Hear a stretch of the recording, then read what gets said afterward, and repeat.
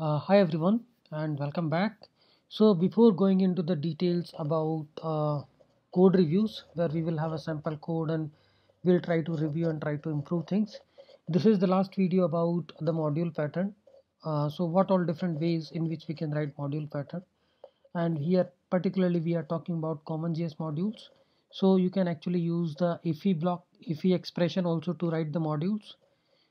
There are many ways. You can just write a simple object, and then what you can do is simply module dot exports and just say Batman. Simple. Here what you will do is you will do the same thing, module dot exports. Here the only difference is it is using the revealing pattern, means here you are revealing these individual functions and this is what you are returning from this function. Right, here you are returning an object has some properties which you can expose, so whoever require this module can access these properties. And the same code or same syntax you can write in the ify expression.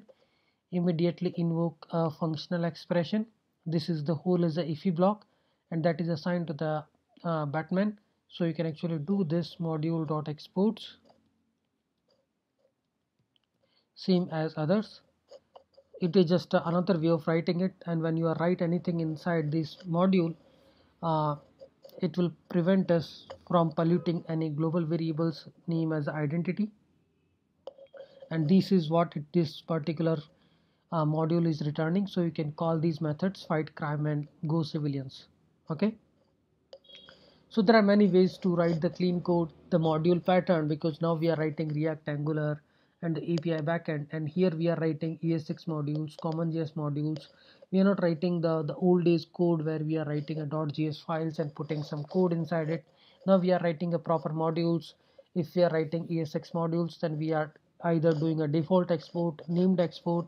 If we are writing common JS modules, then we are actually doing writing functions, writing classes, and we are doing the exports here, and then we are requiring it in another file. So that should be done optimally, because this is how your application will progress, and you keep adding more and more modules on top of it.